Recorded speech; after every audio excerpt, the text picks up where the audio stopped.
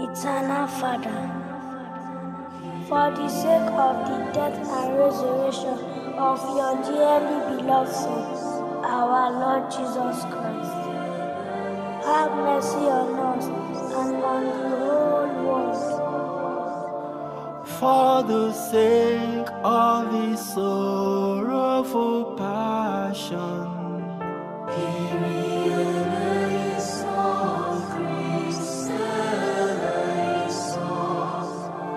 for the sake of his sorrowful passion.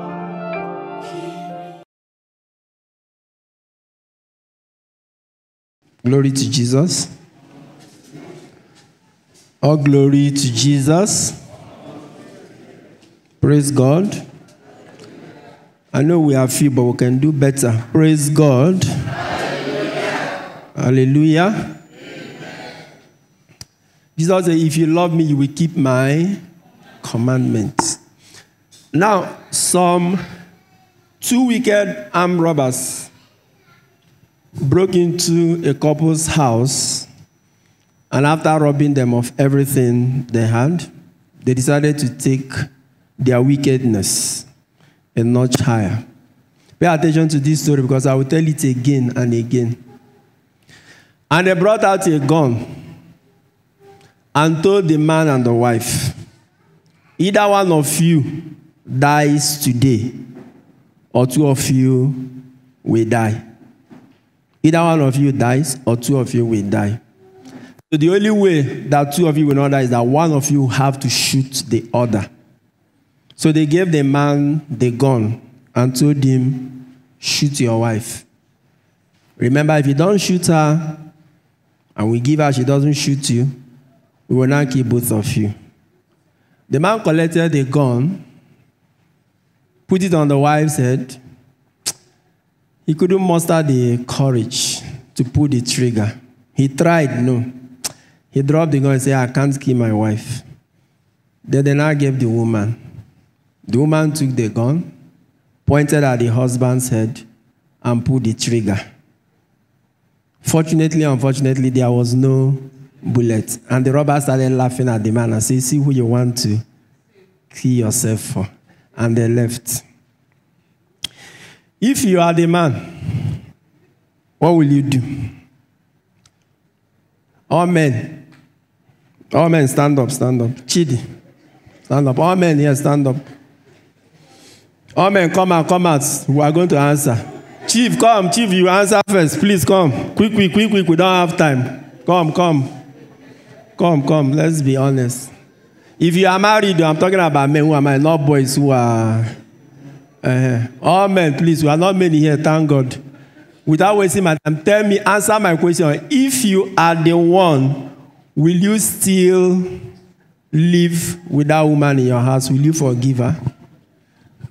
Yes, because I'll forgive. The spirit of forgiveness that is in me, not only the love, but forgive. Chief, why I don't trust this your answer? No trust? Why I don't trust this answer? You will forgive her? Yes, sure. Okay, Chidi.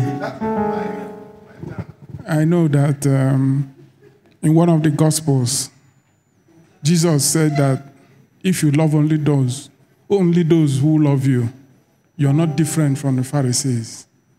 That the only thing that separates you and makes you a Christian is loving those that hate you. So you will love her? I will love her. I will continue loving her. Take her into your house. Still, okay? I have good men in pictures. It's very difficult. Very, very difficult to be sincere. I will forgive, but I will separate. Okay, I like this sincerity. Thank you very much. Hurry up. Tell me, don't be afraid. I will just be sincere. I will forgive. Straightforward, I will forgive. For the sake of the kids, I will forgive. For the sake of his children. All right. Well, I think I buy his answer. I will forgive because we are asked to forgive, to love and to forgive. So when we love, if you don't forgive, then you are not loving, or you have not loved. Okay. To me, I will forgive, but I take his answer as well. But she can't be with me. Before Bogi another day. Okay.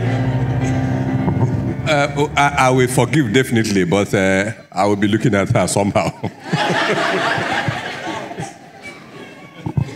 Okay, myself, I will also forgive, but the thing will be in my memory forever. I will not forget that incident, even though I've forgiven her. He's my in-law, he's marrying my sister. Are you afraid of what I will do? Please sit down, put your hands together for them. Thank you very much. Shall we all agree that it is not going to be an easy situation? And I'm still suspicious of those who say they will forgive. I'm still suspicious of those who say they will forgive because somebody who will kill you when the opportunity is there. We will leave that story for further lessons to be done.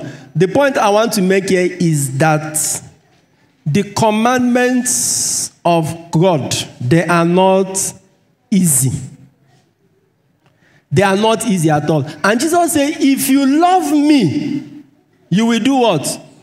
You will keep my commandments. He didn't say, if you love me, you will come to church or you worship. Worshiping God is one of the commandments, and it's the simplest. When we come to church on Sunday, we are worshiping God. It's one of those commandments. But it is simpler because eventually now we enjoy and pass God's self. We enjoy the worship more than God. The music, everything. But the other commandments, so the question is, what are those commandments? He didn't say, keep my commandments single. I said, no, keep my commandments. What are those commandments? You go to Matthew 5. He begins to tell you, you have heard how it was said in the past, thou shalt not kill. But I say to you, anyone who calls his brother a fool is already what? Guilty. You have heard how it was said in the past, love your neighbors, hate your enemies. But I say to you, do what? Love your enemies. I posted that thing on my Facebook, and some people came and said, Jesus said we should love our enemies, but he didn't give us prayer point, because I'm talking about those who are praying against the enemies. I hope you know one of your enemies are witches. Witches and wizards. I hope you know they are part of the enemies. If you are living in the same compound with a witch or a wizard who comes at night to press you, and you wake up in the morning, let's even say with bruises on your body. When you are praying, are you going to say, Lord, see that witch, bless her with long life and prosperity in the name of Jesus? Will you do that? What will you do? Holy Ghost. Now, see people who cannot forgive witch.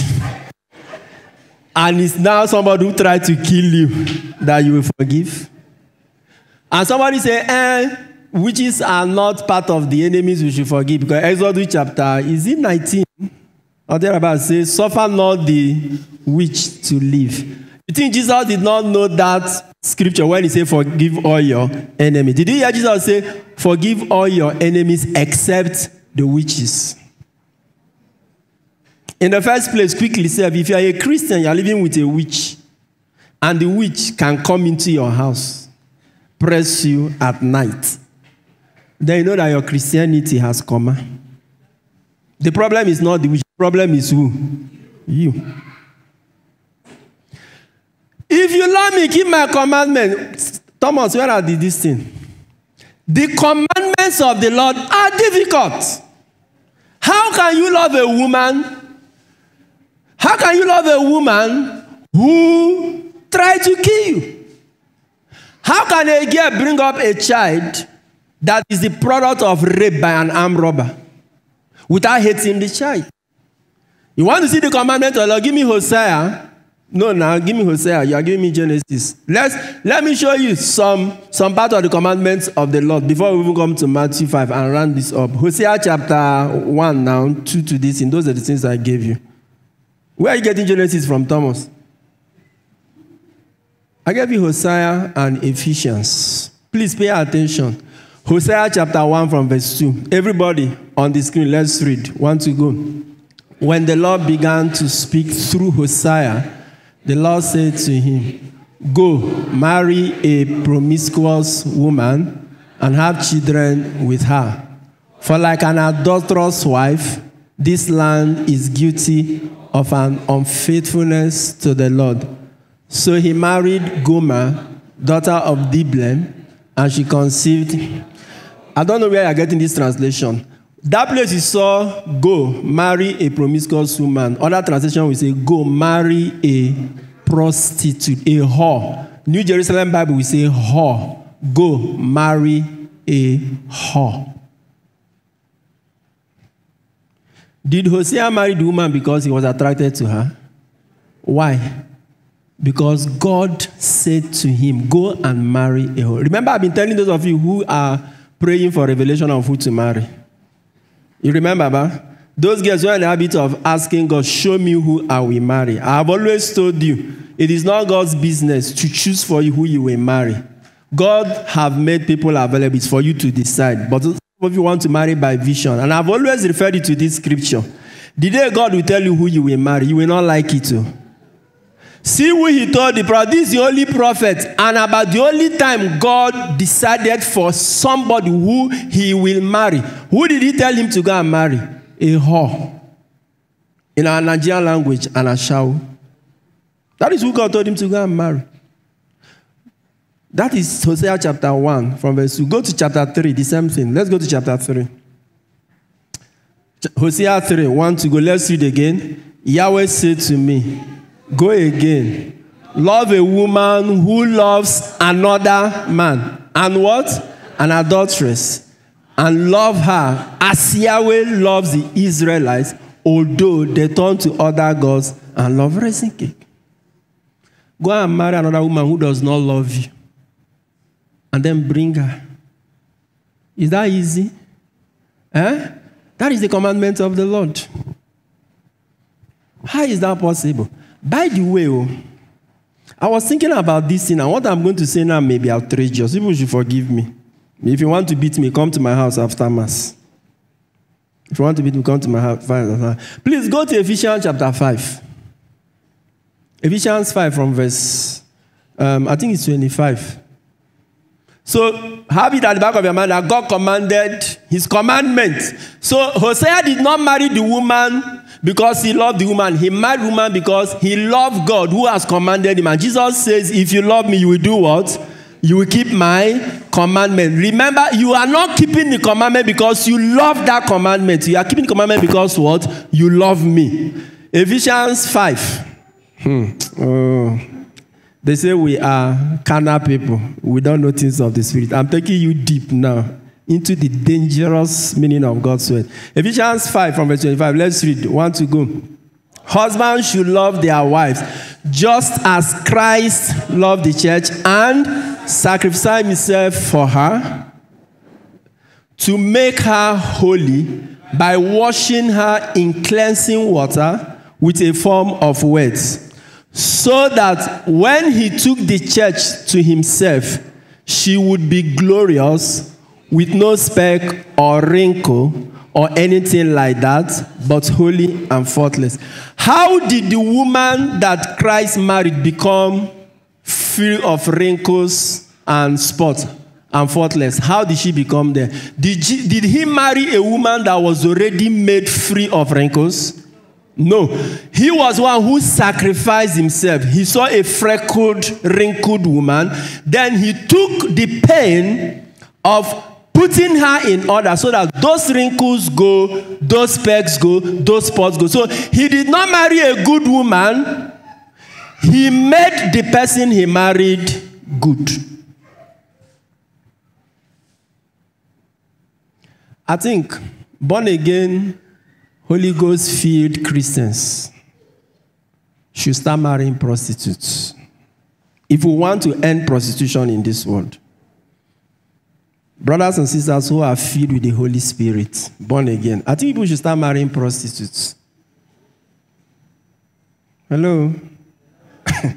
See the way they're looking at me. Eh? When he says wrinkles and spots, he's talking about moral and spiritual problems. It's not physical beauty. Don't you think that brothers and sisters who are filled with the Holy Spirit should marry prostitutes? Then the sisters who are filled with the Holy Spirit should marry wayward guys.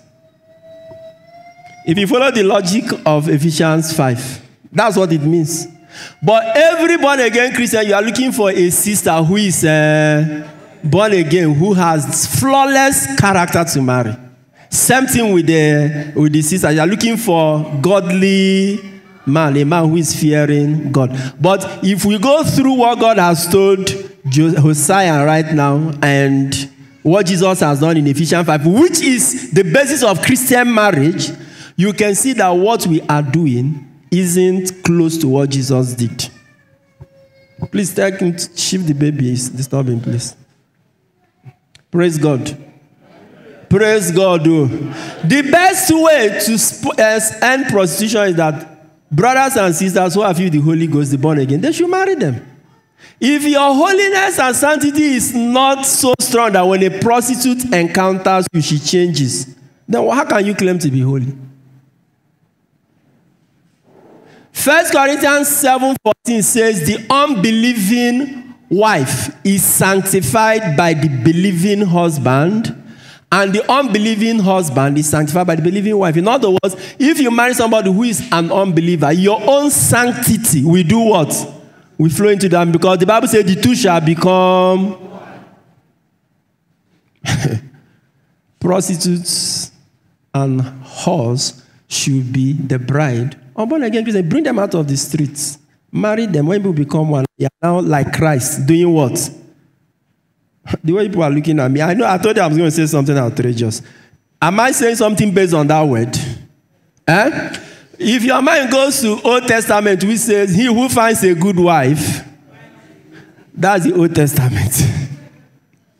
He who finds a good wife, and that's the Old Testament. Jesus never makes reference to that. In the New Testament, Ephesians 5 is the basis for marriage. Husband, love your wife. He didn't say marry who you love. He said love who you what? We are married. It is your love, sacrificial love, that now makes that woman what you want her to be. You don't go and pick an already made woman. No, you go and pick the one that is not made at all. And you begin to make her. That is what Ephesians 5 is all about. That's what the Bible says husband should do.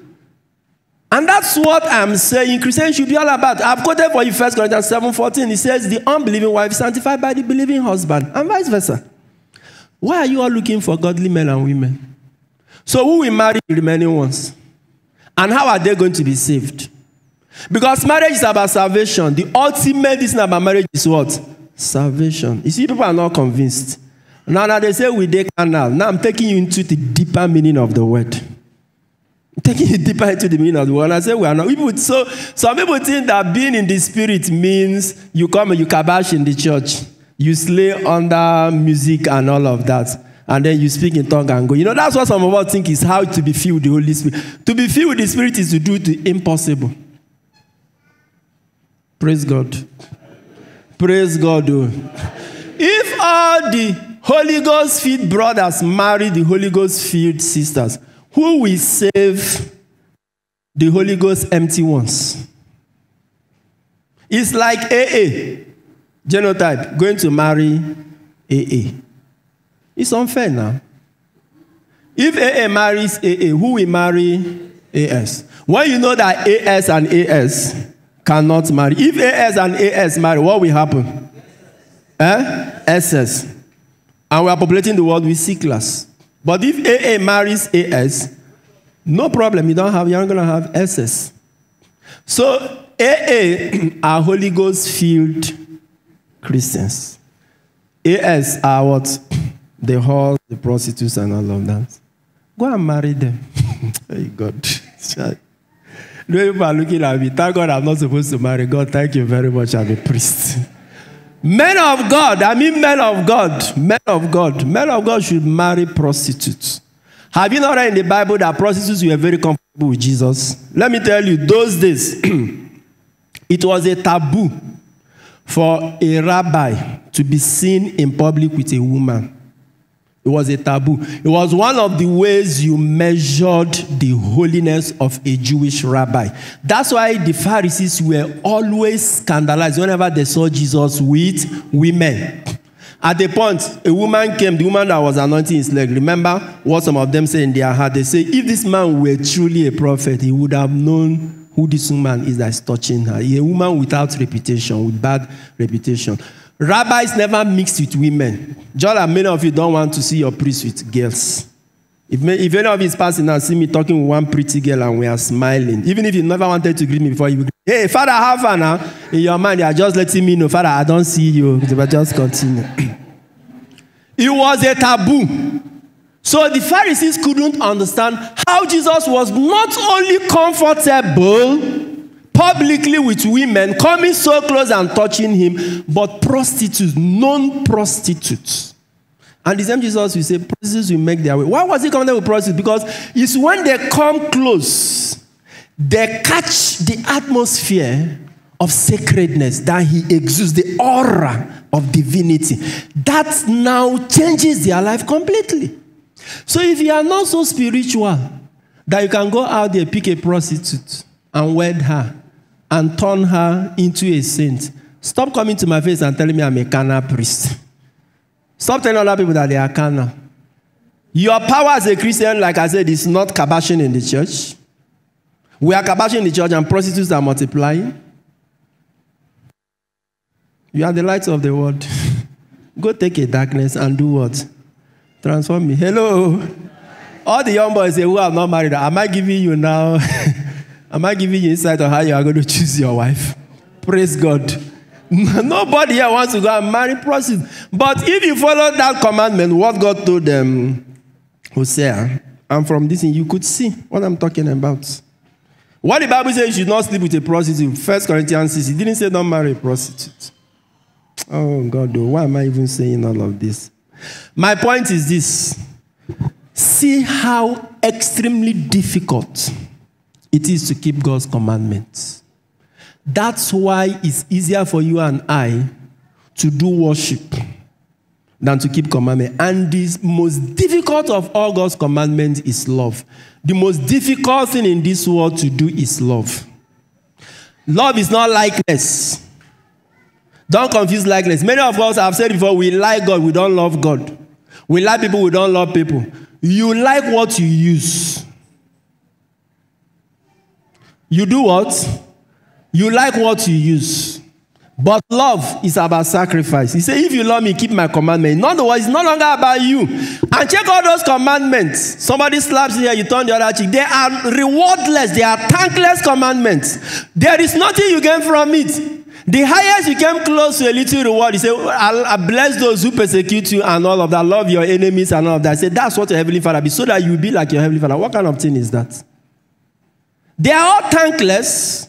There is none of them that is to your own advantage or to your own benefit. Not even emotional gratification. When somebody insults you and you bless the person, what is emotional gratification? Not even as tiny as emotional gratification. All the commandments Jesus gave in Matthew 5, that was Jesus taking the place of Moses. In other words, Jesus is saying to them, for all these years and generations and millennia you have been listening to Moses. Now a new Moses is here, a greater than Moses is here. Now you've heard how it was said in the past, but I am saying to you, in other words, these are the new commandments by which you now live your life. Check all of them. There is no promise of any reward attached to any of them. And he says you do it. If you love me, keep my. How can I live in the same house with a woman who tried to poison me? How can I kick my car? Call my wife who just quarreled with me, called me all kinds of names, woman rapper. And it's time for her to go to saloon. And I'll kick the car, turn on the AC and say, come, it's time for you to go to saloon. Let me take you. How could you pray for a witch or a wizard who is pressing you at night for his or her good?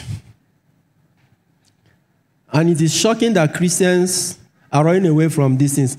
I posted something on my Facebook wall. There was a girl that was thrown away. Her people say she was a witch. And somebody, an unbeliever, or maybe she's a believer, I don't know. But another person picked her up, loved her. Today, if you see the picture of the girl, you will marvel. She's like what? A model. Love changed a witch. First of all, I don't even know whether she's actually. How do people even know who is a witch? Hello? Praise God. And those of you who believe in witches and witches, how do you know a witch from a non-witch?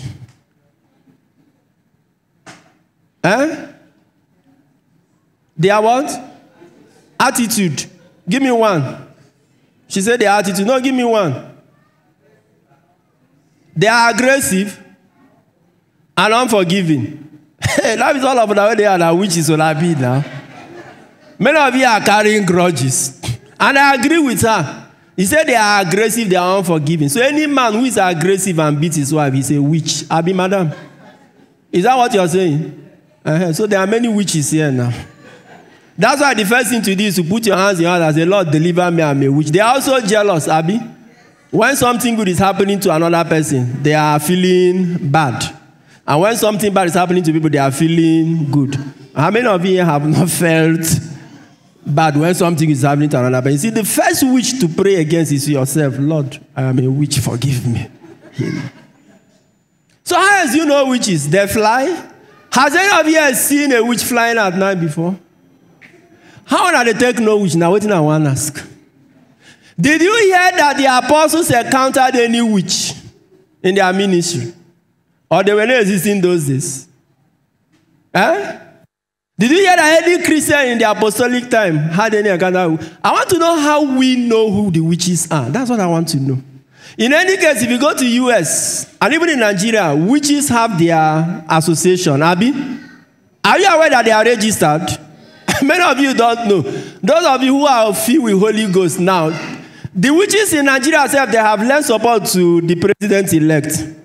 They even say we should pray for him. So even witches are praying. I just want to know, how do you know who the witches are?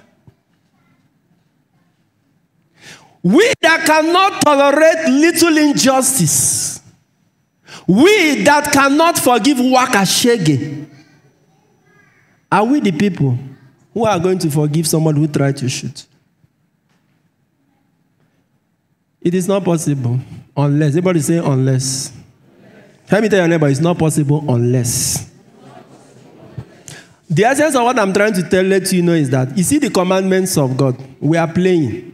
We Christians, we are still playing.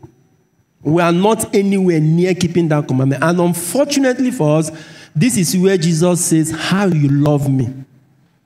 This is how you know you love me, by keeping my commandments. Those commandments I told you. That is how you know you love me. We are nowhere near. Nowhere near.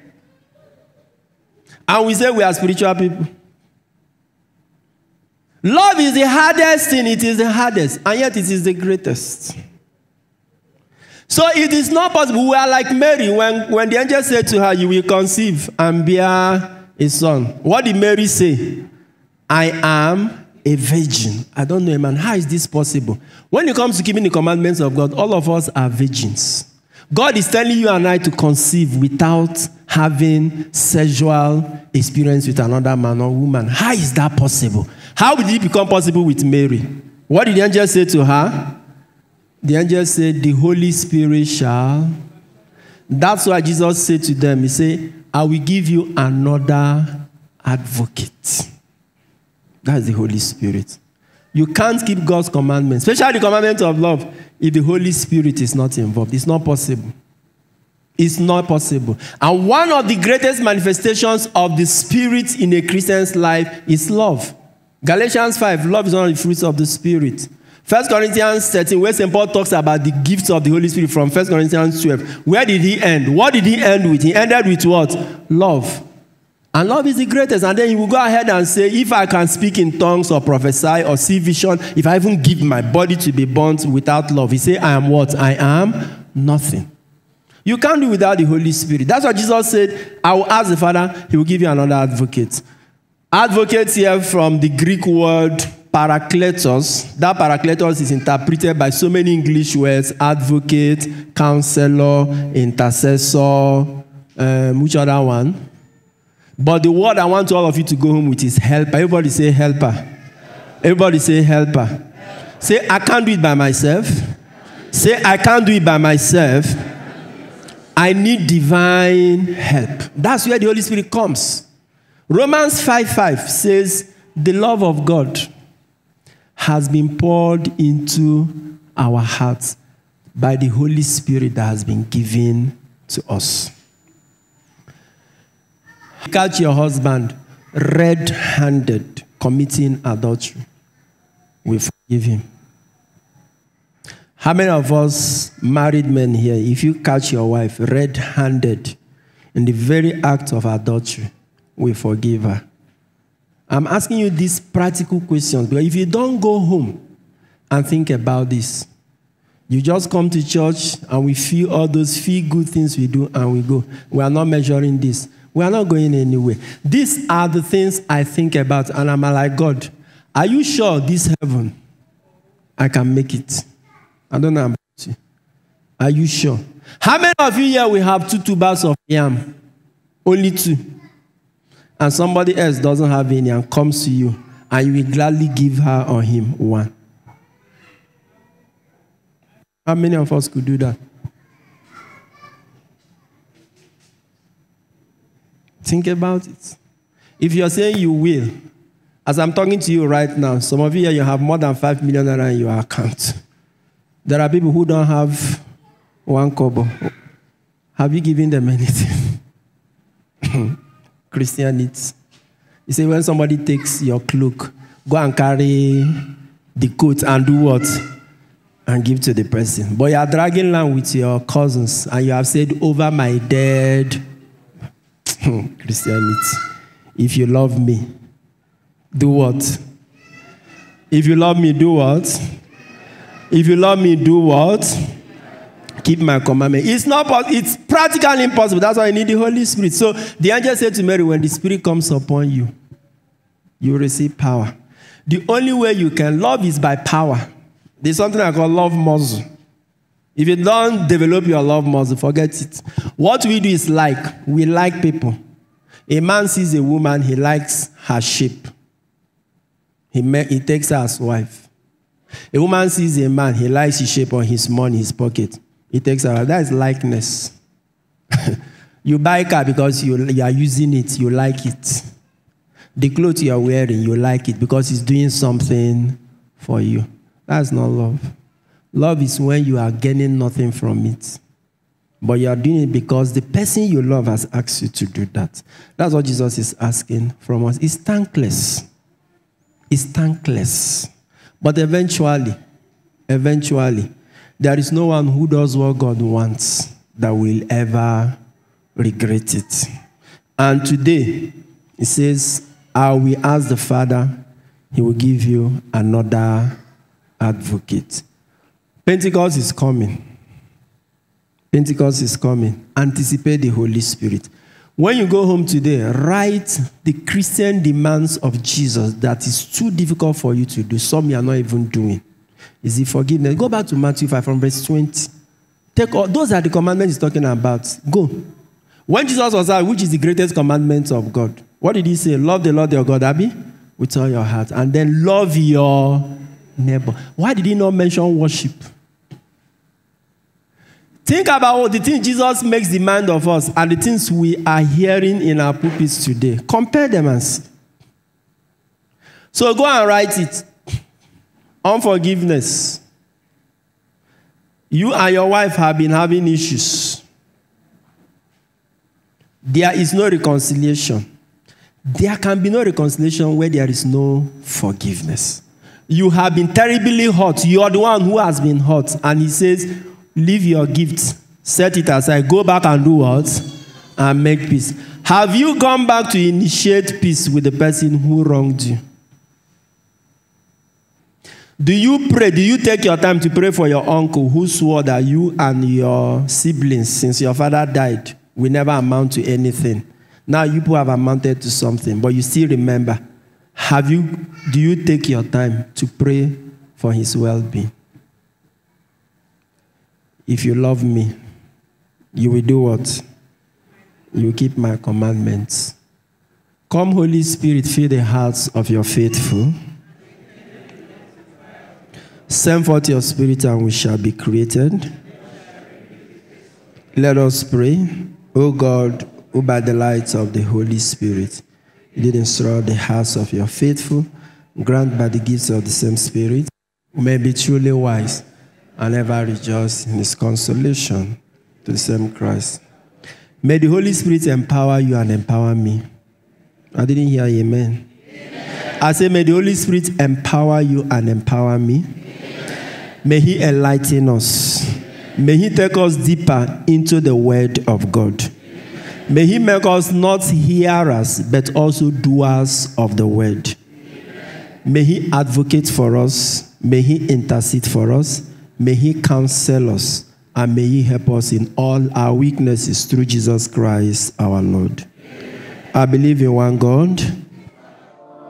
For the sake of his sorrowful passion, he realized all Christ I saw.